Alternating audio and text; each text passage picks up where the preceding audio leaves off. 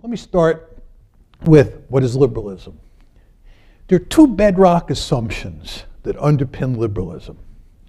One is that it's individualistic at its core. And number two is that there are real limits to what we can do with our critical faculties to reach agreement on first principles or questions about the good life. Now, what exactly am I saying? You have to decide when you think about politics whether you think human beings are first and foremost individuals who form social contracts, or you think that human beings are fundamentally social animals who carve out room for their individualism.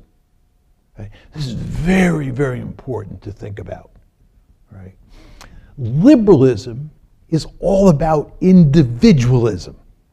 Liberal theorists are known as social contract theorists because they believe that individuals come together and form social contracts.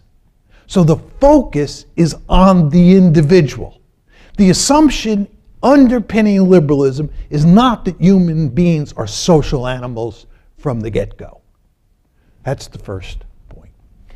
The second point is that liberalism assumes that we cannot use our critical faculties. We cannot use reason to come up with truth about first principles. Think about issues like abortion, affirmative action. You cannot get universal agreement on those issues. Right? And I'll talk about this more as we go along, but the roots of liberalism are traced back, in my opinion, to the religious wars in Britain between Catholics and Protestants.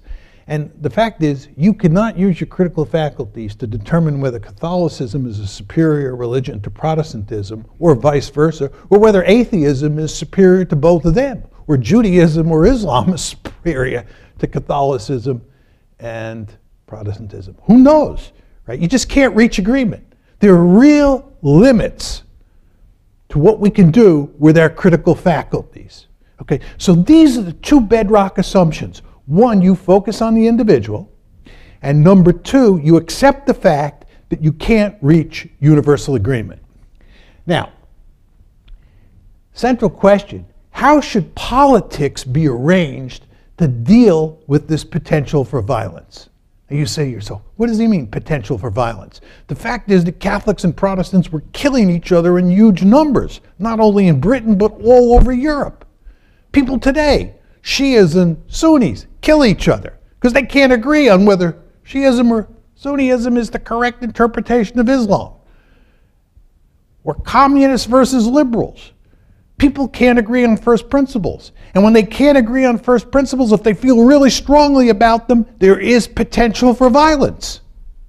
So when you have all these individuals running around who don't agree, they may agree in some cases, but don't universally agree, there's tremendous potential for violence.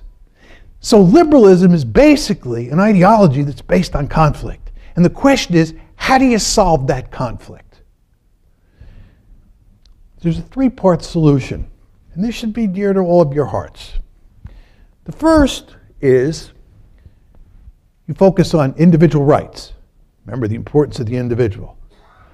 You know the Declaration of Independence, life, liberty, and the pursuit of happiness. Those are natural rights. Those are inalienable rights. This means that every person on the planet has a particular set of rights, sometimes defined as freedoms. This is to say, you, if you want to be a Protestant, have the right to practice that religion. And if I want to be a Catholic, I have the freedom, I have the right to be a Catholic.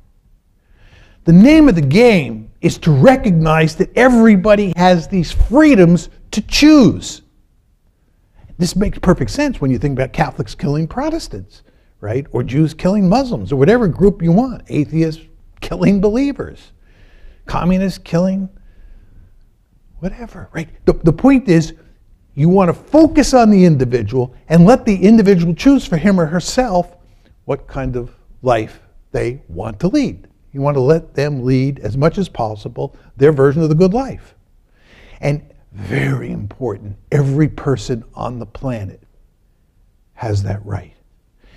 And let me get ahead of myself here. Just put this seed in your brain. If you focus on individualism and inalienable rights, you go almost automatically from an individualistic ideology to a universalistic ideology, right? Because again, you're focusing on the individual, you're saying every individual has a set of rights, every individual on the planet. That individualistic ideology becomes a universalistic ideology. But we're talking about the individual here. The second is you purvey the norm of tolerance. We talk about tolerance all the time. Universities are really big on tolerance. We're supposed to tolerate opinions that we don't like. You bring in speakers, or you allow speakers to come in who say things that you find reprehensible. Right? Tolerance really matters.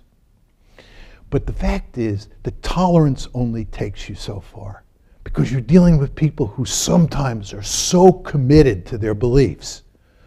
You know, somebody who believes that abortion is murder is willing to murder a doctor who practices abortion, right? So you need a state. That's the third element of the equation. You need a state that's effectively a night watchman that makes sure that those people over there who want to live as Protestants don't attack those people who want to live as Catholics, or vice versa. This is the liberal solution. This is what America is all about. Individualism, we talk about it all the time. We talk about rights. Everybody has rights. My kids over the years have always reminded me when I tell them that they have to do X, Y, and Z, that they have rights. And I cannot interfere with their rights, right? That's the way we're educated from the get-go. And of course, we're a remarkably tolerant people as societies go. Not completely, but that's of course why we have a state, right? You gotta have a police force, you gotta have a system of courts, right? So that's what liberalism is all about, right? Liberalism focuses on the individual, right?